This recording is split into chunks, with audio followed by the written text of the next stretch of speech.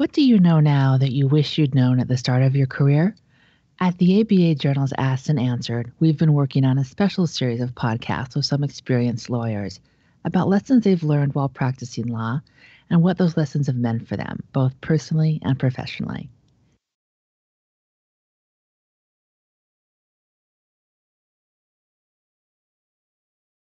Whatever you do, you need to do it well. You, if it requires that you be in the field at 5 in the morning, you should be there at 5 in the morning. You should you should be respectful of the work that you're doing because after all, it really is important.